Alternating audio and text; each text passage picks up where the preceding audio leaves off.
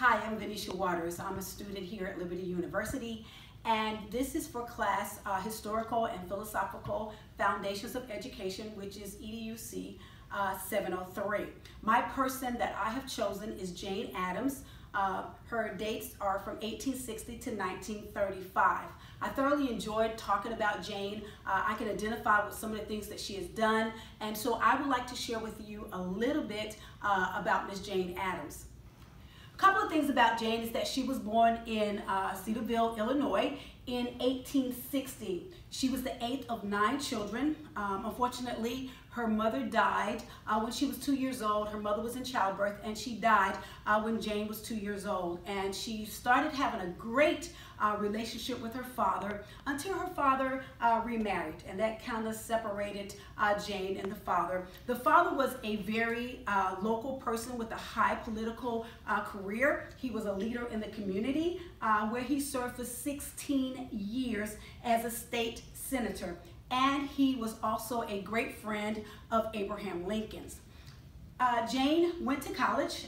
She went to Rockford Seminary, and she was the valedictorian of her class, and so she did very well. The people really respected her, but I must tell you there were only 18 people in the class, but she still did very well. When she went, originally she studied medicine, but Jane had a couple of medical problems with her spine, and so she didn't continue with that. She had poor health, so she didn't continue in the medicine field. At age 27, Jane and her friend, which her name was Ellen Starr, they visited London, and they went to a settlement house. And this is very important because this is where things started happening for Jane. They visited a settlement house in Tony B. Hall in London, and it was there that that particular place changed Jane's life. She got excited, and she finally realized what she was called to do. And so we're going to take up from there. So that was when Jane was 27 years old. She goes there, and she goes to Chicago, and there she finds the Hull House, which is what Jane is actually known for, the Hull House. This great place was not only for the wealthy, but Jane decided it was great for immigrants and for people of color, for those that were poor. And so this particular establishment were open to all people. In that house, there was kindergarten, daycare to be able to help the people that were going to work. There was also an employment bureau. They would actually have businesses come and work with Jane on what was needed for that. They had an art gallery there. They had a coffee house. They had a circulating library where people would come from all over just to look at the books that Jane had available for the people that were at the Hull House. They also had an art studio, they had a music school, and then they had a drama group that would meet. The great thing about this Hull House is that not only did they operate during the day, but they had things at night so that they would be able to, the people would be able to take care of children. And so this great Hull House did not only work for the adults, but it was there for the children as well. They had English classes, they had citizenship classes, and so Jane really was very proactive for those immigrants. She went to the school board to say, hey, their culture is very important, and therefore you should implement their culture into the daily curriculum. Of course, people didn't want to hear that, but Jane fought for the very end for these immigrants to come and have their culture implemented in that. She had more clubs, she had more activities, people would come from all around, and this was founded in 1899, can you imagine, by her and her friend. Remember, the year before, they had been in London, and so that's where they really got that idea from, and they really just built upon that. It was a great place. Let me share something about the Hull House.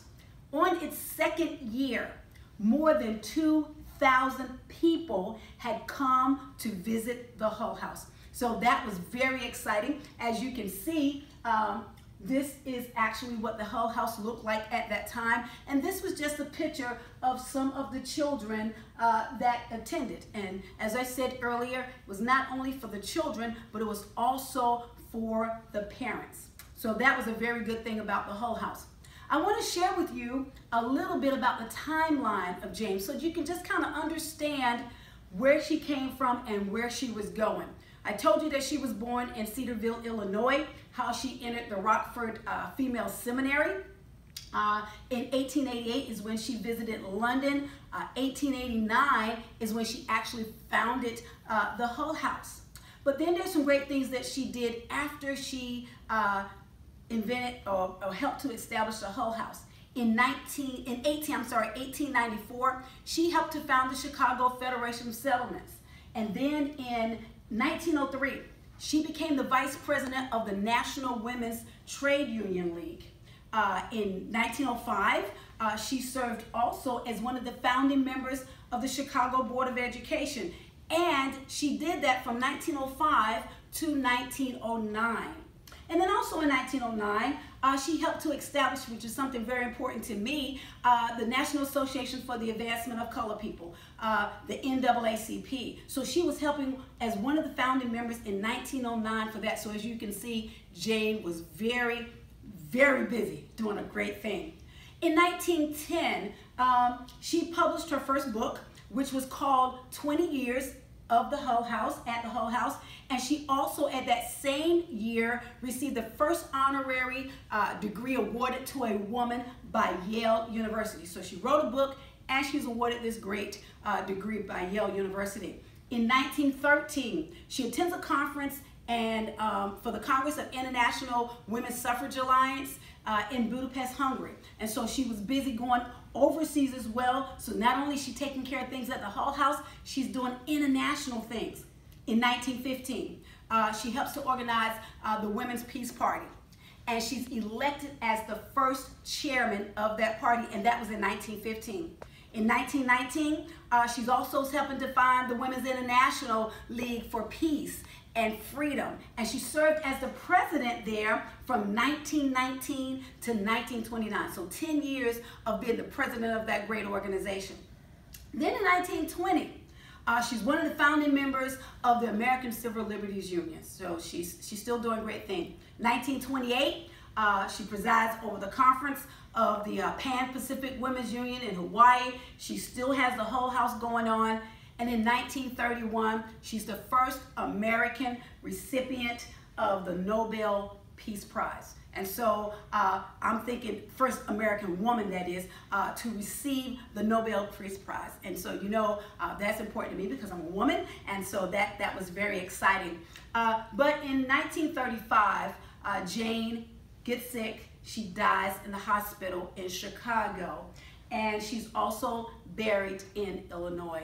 And so I'm showing you the timeline. Not only did Jane do things in Chicago, she was very influential in the international market as well. But then after she died, something great happened. It was in 1940 that Jane Addams got a postage stamp. And so even though she died, she was awarded this postal stamp. And I thought this was very significant that she was awarded this postal stamp. So Jane has done quite a few things. She has been not only a woman to help the immigrants, people of color, poor people, but she did things international. And I was so excited about that. I want to close to tell you about Jane. As you can see from this great slide here, she did so many things. She was a philosopher. She was a multicultural educator. She was a Nobel Peace Prize winner. She was a social worker. She was doing a part of women's suffrage, and she was an author. I can identify with Jane because I think she did great things. My job, I deal as a school liaison officer for the Department of Defense. I'm also not, quote, a school teacher, but I'm affecting not only the lives of children, but also those members in the military and their families. Thank you. Have a great day. And my name is Venetia Waters. Goodbye.